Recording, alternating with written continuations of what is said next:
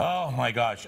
What a day it was. It was Pile on Trump Day all day yesterday. Morning to night. After Mitt Romney's speech, well, last night for the debate, fractious party infighting spilling onto the debate stage where insults and innuendo were flying. Frontrunner Donald Trump firing back at Marco Rubio's recent comments about the size of the billionaire's hands.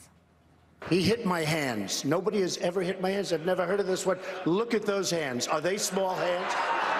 He referred to my hands. If they're small, something else must be small. I guarantee you there's no problem. I guarantee it. That nominating Donald would be a disaster. I have never tried to go and get into these kind of scrums that we're seeing here on the stage. You challenge him on a policy issue, you asked him about the economy, and the first thing he does is launch an attack about some little guy thing. Don't worry about it, little Marco. Wow, the head-to-head on Fox News also saw Trump I have a very strong... pleasant words with the network's Megyn Kelly. This was their first meeting, you remember, since clashing in a debate last summer.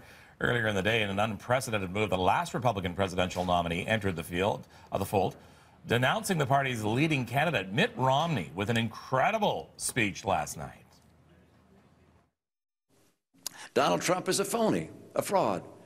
His promises are as worthless as a degree from Trump University. He inherited his business. He didn't create it. And whatever happened to Trump Airlines? How about Trump University? And then there's Trump Magazine, and Trump Vodka, and Trump Steaks, and Trump Mortgage. A business genius he is not. Well, Romney is strongly opposing Trump. The real estate mogul's rivals on the campaign trail say they actually will support Trump if he wins the nomination. During last night's debate, the candidates vowed to back whoever gets their name on the party's tickets. Now, days before Justin Trudeau heads to Washington for the first Canada-U.S. state dinner in nearly 2 decades, our new PM will appear on 60 Minutes this weekend.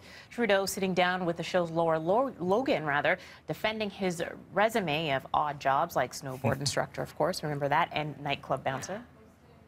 You know what people say, that you're too young, you're inexperienced, that you don't have what it takes to do this job. Well, the way I respond to it is by ignoring it. I mean, you cannot let yourself be defined by the hopes that you will fulfill the darkest wishes of your opponents.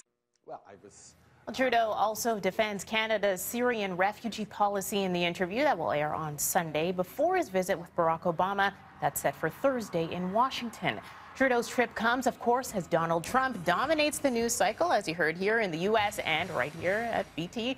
This week, the two men shared the same headline. The Washington Post publishing this story titled, "The Many Ways Canada's Trudeau is the Anti-Trump." The article says our Prime Minister's, quote, progressive, inclusive message could not be more different than that of Trump.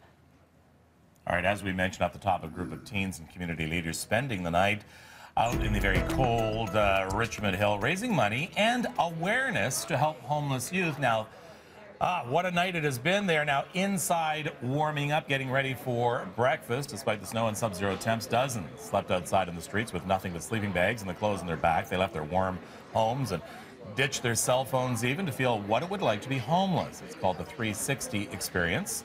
We will be talking to more of them in a little bit about what happened. To learn more, look them up on Twitter at 360kids_York.